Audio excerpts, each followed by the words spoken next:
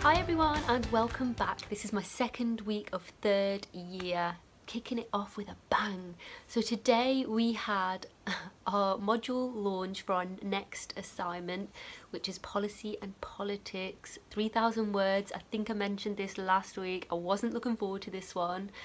However, looking at the assignment brief and having the lecture today, I thought, do you know what, actually this is going to be okay to write, I think. Hope I'm not jinxing myself here, but in my head I'm thinking, actually, yeah, okay, this sounds easy. I think I can do this, which I don't know whether it will be easy or not, I don't know, but I've started to make some notes, I've started planning the assignment, and to be honest, I don't usually plan assignments, I literally start writing. That's the way I've always done my assignments, it's just the way I work. I've never made a plan or anything like that. But this time, because there's a lot of things that I want to include in this one, because I already know what topic I want to discuss within this assignment, I just want to make sure I cover everything that I need to. So I'm just making some bullet points rather than an actual plan. I'm making some bullet points of things that I want to include in my assignment, make sure they get in there, make sure I hit the marks, hit the marking criteria, hit the assignment brief and pass. So basically this assignment is all about, firstly, we have to write a bit of a reflection to start with about something that we've experienced out in practice, and then we're going to look at the policies, procedures, guidelines, the laws, the rules, the regulations, what the government says about that, what's been happening out there in practice, what could be happening in the future in practice. So I think it's going to be okay. I've got a situation in mind that happened when I was out on my last placement, on my very last day. I had a really tough day. Something happened and I'm going to write about that as my reflection, and there's going to be a lot of statistics and policies and procedures and guidelines and laws and things like that to back it up, and there's also a few things that I can critically analyse as well.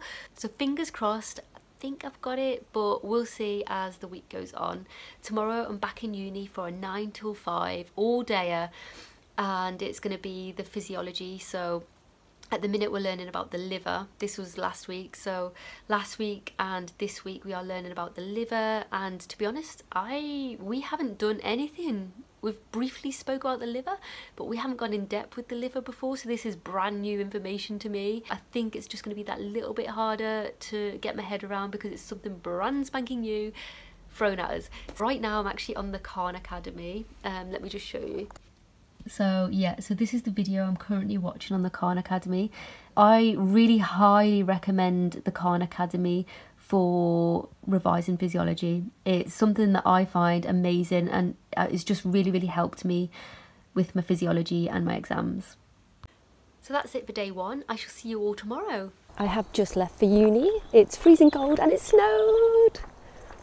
Yes. The only thing is I live at the top of a hill, so I have to try and get down that hill without sliding and breaking my leg. Fingers crossed I make it into uni today. And yeah, hopefully I've got a great day ahead, and I shall see you later. So that's me, I'm back, I'm home.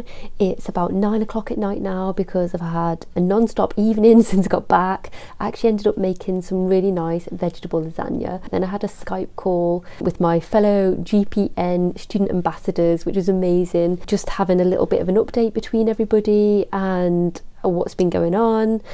Oh, and then I had to do my basic life support, mandatory online training thing before our skills session tomorrow, which I'm really excited for. So today, as I said, we had a full day of physiology.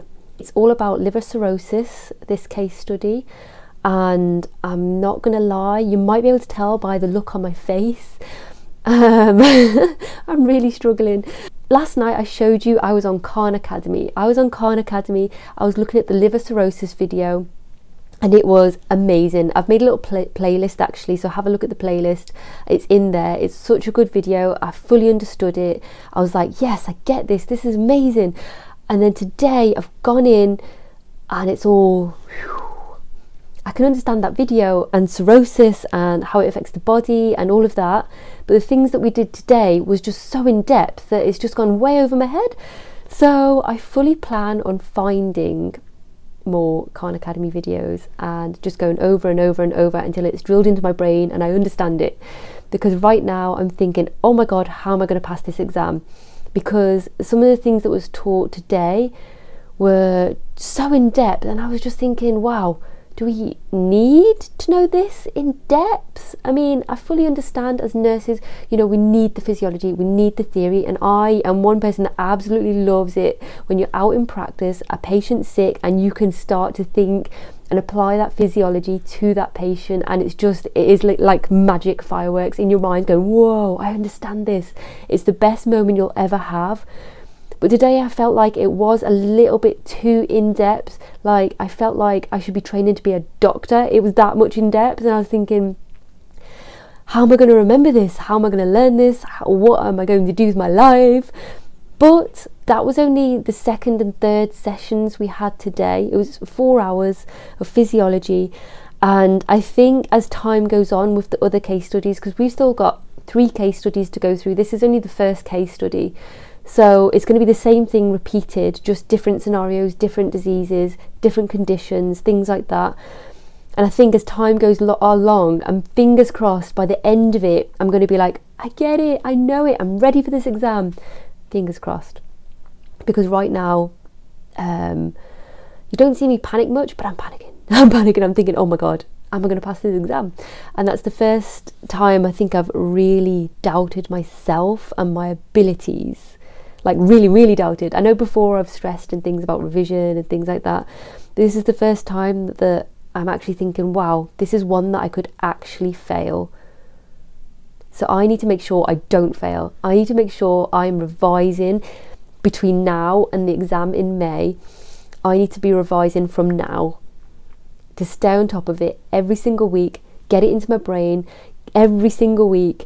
And hopefully by the time the exam comes, I'm going to remember it and I'm going to be there. I'm going to be hitting the high marks and hopefully I'm going to do this. So I have got some positivity. I have got faith.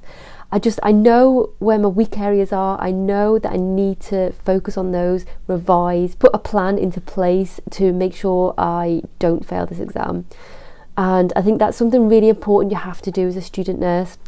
You need to recognise those weaknesses and you need to develop and grow as a student nurse, because when you qualify and you're out there, it's going to be tough. So it's really important, even as a qualified nurse, that you recognise those weaknesses and you develop and you grow. Not only that, is when you're a qualified nurse, that's what teamwork's all about. Your weakness is somebody else's strength, and we bond and we gel and we collaborate together to provide the best care possible for our patient. So yeah, so sorry, I've gone on a little bit of a tangent there. So tomorrow is our last day of the week. We have our skills sessions, which is going to be basic life support. So I'm going to get some videos. I'm going to show you what we do in basic life support. Hopefully not make a fool of myself doing basic life support. And I'll show you how it goes. So I'll see you all tomorrow. I'm going to stop panicking. I'm shutting down. I'm showering and getting to bed. I'll see you all tomorrow, ready for an amazing session.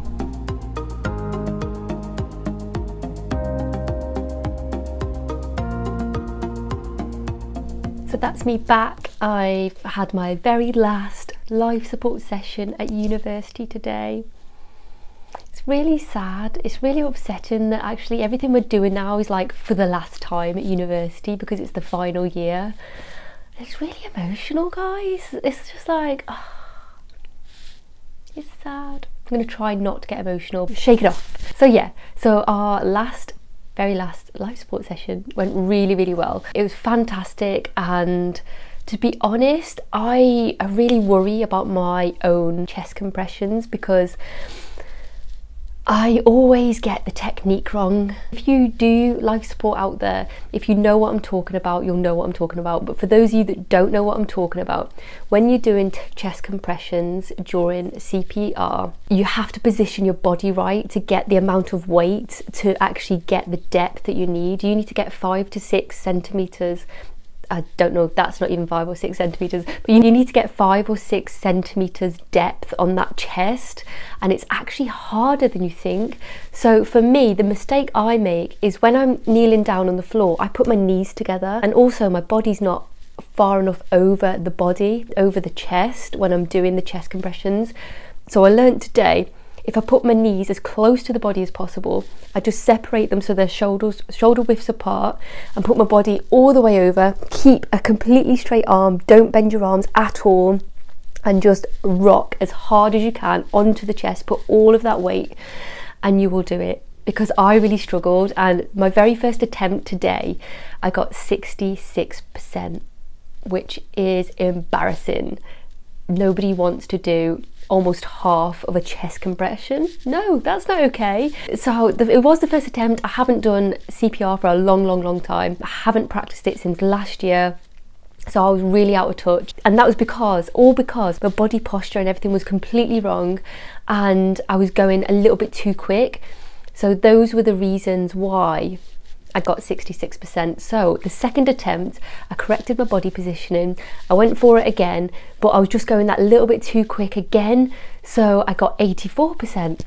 But all my body position was right. My technique was okay. It was just, I was going that little bit too fast. So then I did it again, and I did it again and again and again until I perfected it. Still got 94%. I got the 94% because as I was doing it, my hand just altered. I wasn't concentrating on my hand positioning, and my hand kept altering, so going too high up on the chest. So that was just knocking off some points for me. So just to warn you out there, when you're doing your life support, just make sure your body position is right and your chest compressions are deep enough. Make sure you're in the right place, and make sure your breaths are good. My breaths I'm fine with, I'm good with breaths, I can get enough ventilation into the body. It's just the chest compression bit, which is the most important bit at doing CPR on an adult, is the chest compressions, because usually with adults it's because of a cardiovascular problem. Don't need as many breaths as you do with a child, because in children the more likely cause of them being unresponsive is due to a respiratory problem. So those are the difference between adult and child. So with a child you would give 5 rescue breaths first, and then you would go on to the chest compressions, and you would do 15 to 2 for a child. But on an adult, you straight to chest compressions, 30 to 2, and keep going until you get a response, or you get the defib, or you get some help. So yeah, so for me, it was just to start off with, and seeing that 66%, I was like, oh, I need to do better, because if this is a real life situation out there, I want to give that patient the best chance possible of survival.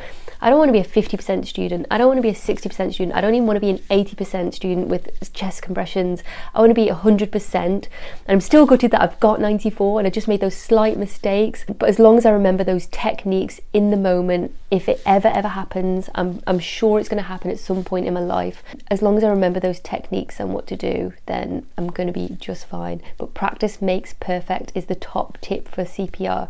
Practice, practice, practice. And to be honest, I think I'm going to go and make use of our skills sessions and keep practicing, because I want to perfect this.